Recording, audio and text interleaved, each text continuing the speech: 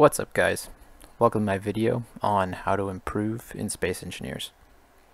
Now, the way improvement happens in this game is either by becoming more familiar with the blocks and their functions, or by increasing your knowledge base on how the game works, how to solve problems, and how to get the blocks to basically just do what you want them to do. Now, I'm going to be working on more of the latter part of this by sharing with you tips and techniques that I have picked up over a few years of playing. And this is going to be working from more basic to more advanced. So if you feel like you know everything that I'm talking about at the beginning, then stick around for a while and maybe you'll pick something up. So jumping right into the world, the first thing that I want to touch on is the spectator camera. So this can be enabled in the world settings, and then you just press F8. This gives you a free camera that you can use to fly around the world. You can also use it to go inside of things you build. Check out if you've got any space left over to put more blocks. You can see if something's wrong, if something's broken. But what's really useful about it is if you take your engineer and you put him in front of a control panel like this, where it's got the yellow highlight or blue highlight, then now I can work on whatever I'm building, but I still have the ability to press K and open up my control panel at any time if I want to adjust a rotor or adjust a light setting without having my spectator camera needing to be right in front of that control panel. So really handy, will make you a faster builder if you use that tip. Another kind of fun thing with Spectator is if you want to move your engineer around quickly, then you can hold Ctrl+Shift and that will teleport them to wherever your spectator camera was. So if I just quickly wanted to go check out what's on top of this hill here, I could just fly up there, Ctrl+Shift, and poof. This guy's way up here and we can go back just as quick. So that's spectator camera. I highly recommend that you get familiar with it and start using it. The next thing I want to touch on quick is lighting. So I've seen more than a handful of times someone will make a base or a ship and the inside looks something like this. You definitely don't need more lights to light up a room. So with something like this, then I would just take all the interior lights. I'm gonna just turn them off, and then actually using this feature, show block and terminal, I can turn that off so that they don't show up in my control panel anymore. And now I'm just gonna go in here and add, instead of using 70 lights like we had, maybe I'll just add 10. And let's see if we can light up this place even better than when we walked in. So now when I type in interior light, only the ones that I just placed are showing up. We'll increase the radius, make it big, and the intensity comes down. You can adjust the fall off so that it's a little easier on the eyes as well as the offset.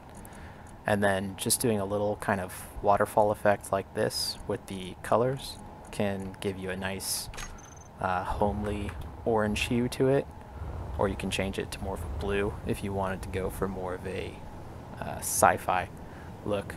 But using way fewer lights than we walked in, we have an even better effect and a way to light up the room. So that is lights. The next thing I want to talk about is paint. I'm just going to grab something with an interesting color. And what I used to do for paint is keep track of all of the color codes that I wanted to use using the P menu. So these three numbers up here I would have stored on some kind of a text file or so, until I realized that you can hold Shift P to copy any color that your cursor is looking at, and then you can use that color to paint with. You should know that you can hold Shift to color a bigger area, and then something I found some people don't know also is if you hold Control Shift you can paint the entire grid that same color that you're working with. This does not transfer across subgrids, which could be helpful, but now you know. And we'll go ahead and change this back to gray so we don't have to look at a giant piece of macaroni this whole time. The next thing I'm going to touch on is rotors, specifically how to attach two rotors together the easy way. I've already made a video on this, but it's easy enough to just throw it into this one as well to make sure that everybody sees it. So with small rotors, the first thing you want to do, change the displacement to 0.008. This is just the magic number that aligns them perfectly as if they were just free blocks in a line. So next we'll just drag a line of blocks across here. Actually, we're going to delete this rotor head, put a block here, grab a rotor, and now place a rotor head. Then if we go in here to rotor 2, we can attach that one, and then we'll turn on these rotors, give it some torque, braking torque. We'll give them a velocity of, say, 5, and we know that this rotor has to be going the other way, so we'll reverse it, and then we'll turn them both back on. And now we have double the torque on our beam here. Very handy, very easy, quick to set up. It works for large grid as well. So I'll just place down 2 rotors here. The only difference being for large grid is their displacement should go all the way down to -40. But once again, we can delete the head, move these blocks over, new head and attach. And then just to show that this isn't going to be unstable if you take it out of the ground, I'll set this velocity to 20, reverse the other one and turn it on. And then we can copy and paste this out of the ground so it's free, and you see it behaves perfectly normal, perfectly stable, just giving you that extra torque that you might need.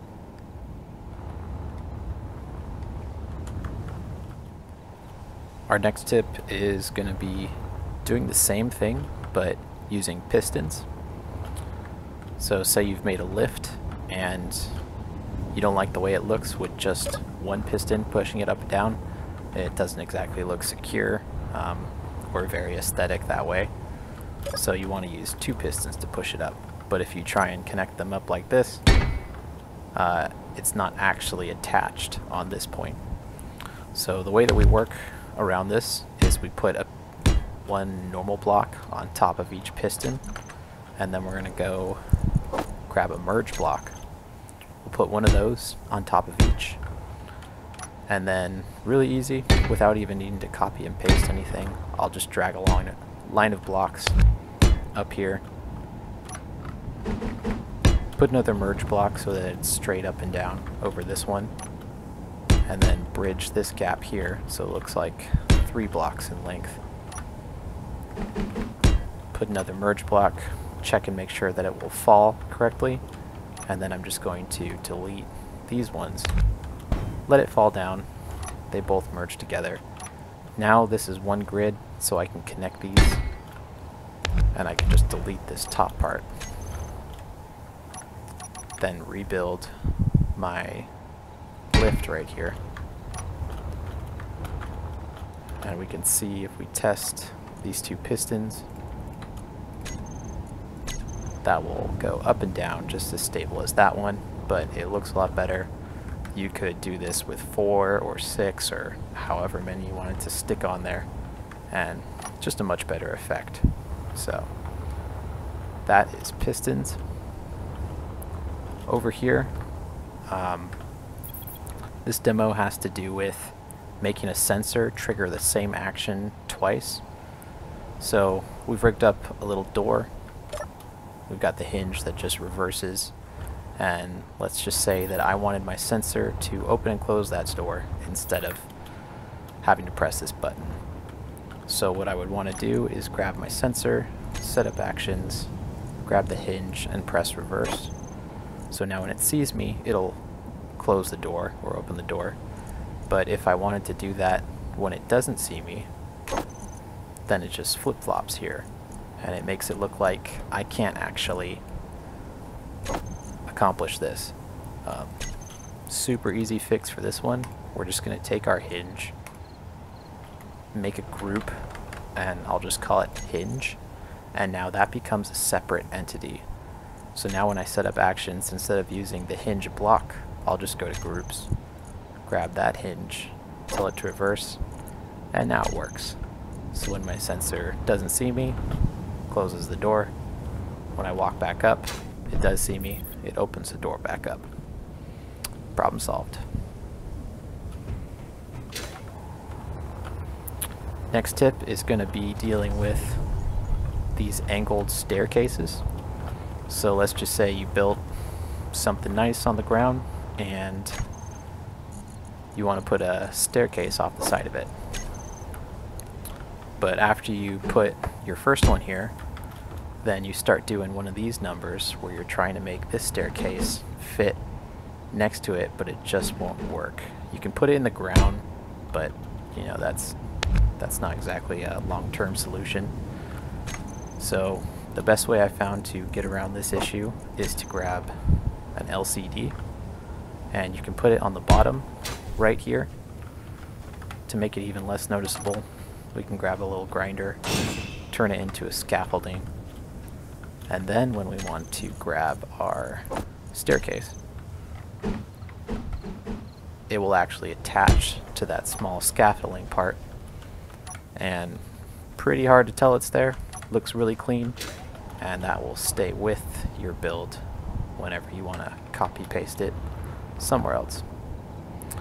This has other applications as well. If you have blocks that just look like they can't connect into a space, try using one of these and hopefully that'll solve your issue.